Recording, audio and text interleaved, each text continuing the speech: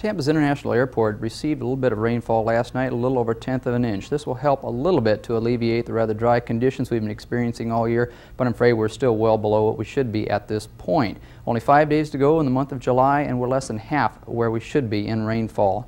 Getting some rain around the Bay Area right now, but let's look what happened this morning around our viewing area. Temperature stayed on the warm side. It was 77 in Lakeland and 76 at Tampa's International Airport. A very warm night. It's 80 degrees at St. Petersburg, Largo the same temperature, and 70, a full 10 degrees cooler, in Clearwater for their morning minimum temperature. The remainder of the state stayed mostly in the mid-70s. Looking around the state at this hour, we see a rather wide range of temperatures. Here's a rather extreme range, 78 degrees at Fort Myers and all the way up to 93 at St. Petersburg. A thunderstorm is in progress at Fort Myers. Thunder is being recorded at St. Petersburg, but no precipitation has fallen at the airport just yet. 89 at Tampa and 89 at Clearwater. Over in the East Coast, Vero Beach, 87 degrees, a little cooler, 81, with some rain showers approaching the airport at West Palm Beach. 86 at this hour at Miami and Key West, a little warmer with 87 degrees. Now the temperature stands at a rather pleasant 87 degrees. Relative humidity is at 65%.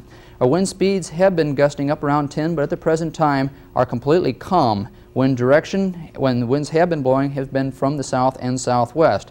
Barometric pressure stands at 30 2/100 inches. Pollution levels, I'm sorry to report today, have been heavy, but should be back to moderate by tomorrow. The tropical depression we were viewing over the last few days around the vicinity of Guatemala and southern Mexico no longer poses a threat. It spent too much time over land, was cut off from a source of potential energy, that is the very warm, moist tropical waters, and has essentially dissipated, just a little cloudiness remaining. Elsewhere in the tropics, just a little bit in the way of cloudiness extending up northeast of the Bahamas. We'll keep an eye on that. Still nothing looks like we're going to develop into tropical storms within the next 24 to 48 hours.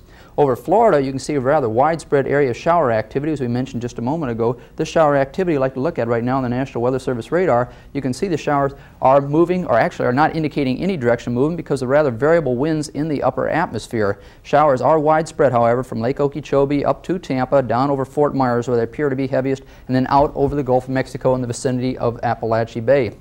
Looking back at the national map, very warm tropical air is moving now up into the southern portion of the country. This has been the standard pattern for the past week, widespread rain showers and thunderstorms occurring along the stretch of the country.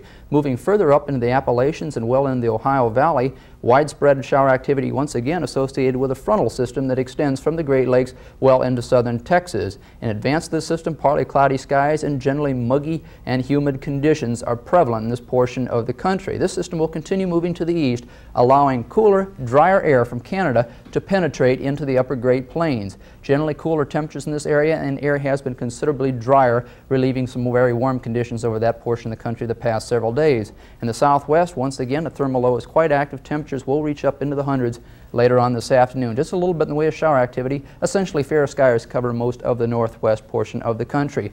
National low temperature this morning, hardly a very pleasant distinction, 39 degrees. It was the coldest spot once again in Big Piney, Wyoming. Partly cloudy skies and continued scattered afternoon thunder showers. A high temperature today and tomorrow of a warm 92. The low for Friday morning, 75. 50% chance of rain this afternoon, 20% tonight, and dropping off once again to 0 in the morning.